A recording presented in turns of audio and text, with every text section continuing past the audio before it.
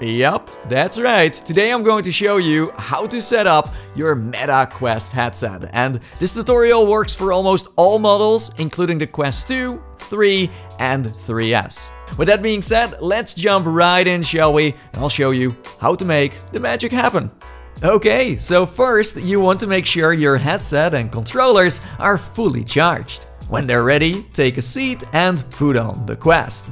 You should be able to see your surroundings with, in the middle, a window asking you to adjust the fit of your device by 1. Securing the top strap at a comfy level, and 2. Tilting the headset forward or backward until the screen is clear. Let's say the screen remains blurry, move on to adjusting the lenses. It's important to know that the lenses have 3 settings which correspond to different eye distances. Setting 1 is 58mm, setting 2 is 63mm, and setting 3 is 68mm. To figure out which setting works best for you, I recommend downloading the EyeMeasure app, which calculates your exact measurement, so you can adjust the lenses to the setting closest to your needs. Now, if you wear glasses, then use the spacer included in the box. Insert it in between the face cover and the Quest to create extra room. Once everything fits comfortably, you're ready to connect to the Wi-Fi. It is recommended you choose a local network, and after connecting, the Quest will restart to install the latest software.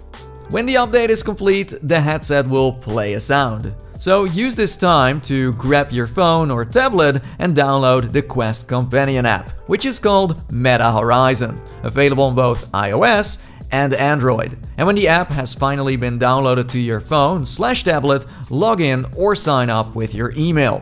Not long after, a pop-up will ask you to pair your new headset. Congrats! In case you do not see this, then don't worry. On your home screen, tap your profile and open the menu.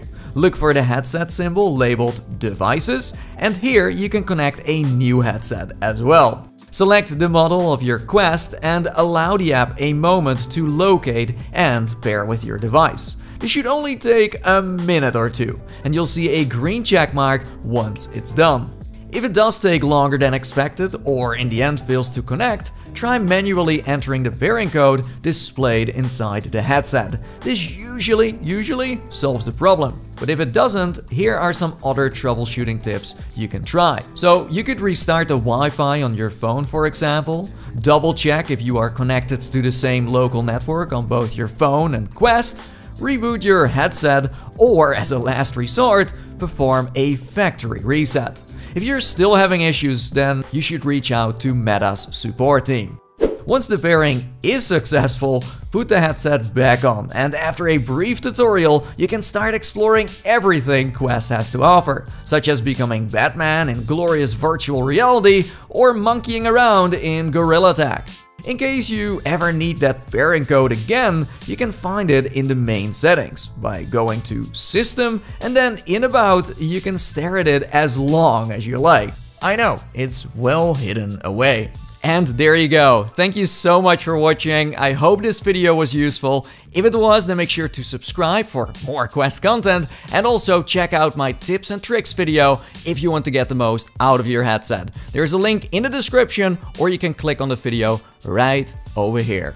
Until next time, and bye bye for now.